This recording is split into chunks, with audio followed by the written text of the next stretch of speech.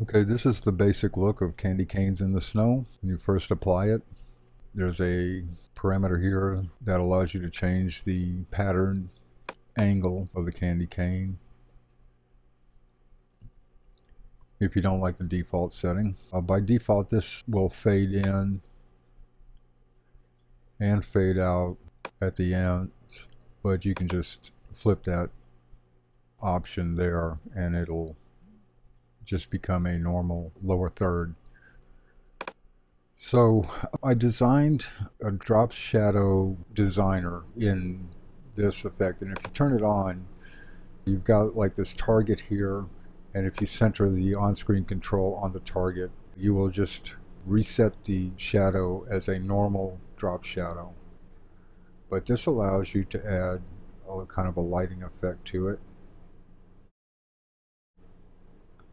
and you can pretty much drag this anywhere on the screen you want to, but the recommended range is inside this rectangle.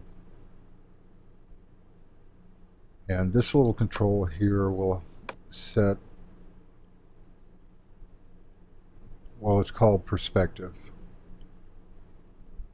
so that you can either have a normal aspect on the shadow, or you can distort the top so that the shadow expands like that. And actually, you can take this kind of to an extreme here.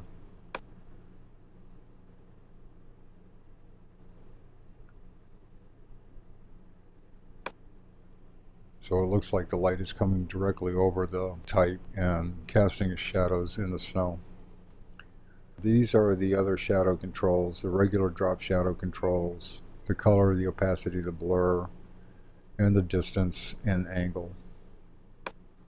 So that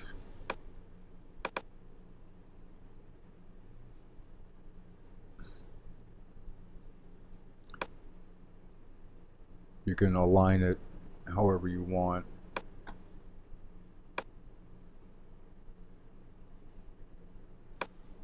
And make an effect like that.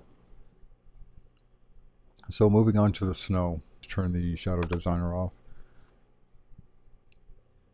All of these parameters, from snow parameters down, this is just a spacer here to separate the snow parameters. It doesn't do anything. You have accumulation, and you can animate that. It's positive and negative. You have a powder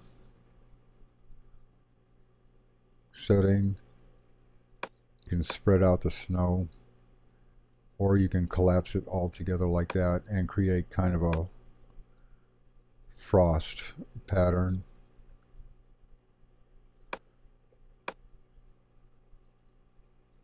Now let's just go all the way, like frosted glass or something like that. These layer strength parameters down here, they'll let you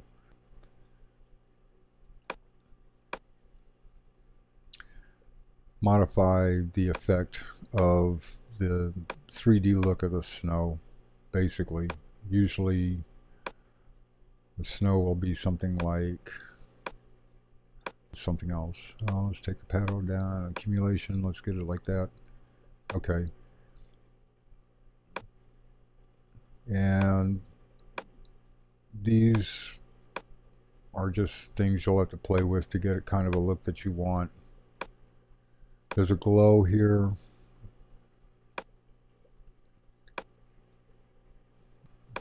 To help out with the effect a little bit. And this little parameter here, the snow drift, is kind of cool, because if you animate that from like beginning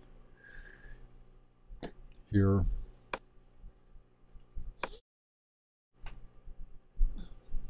I'll set a keyframe and then move to the end and set another keyframe to say there. I'll render this real quick so it plays smoothly. It's a little fast, but you get the idea. Let's add a little powder.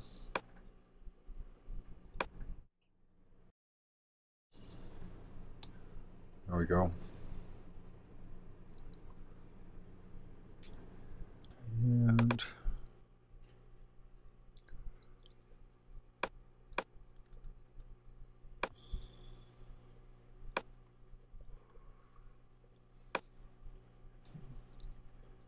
hope you find it useful, and I'll catch you on the next one.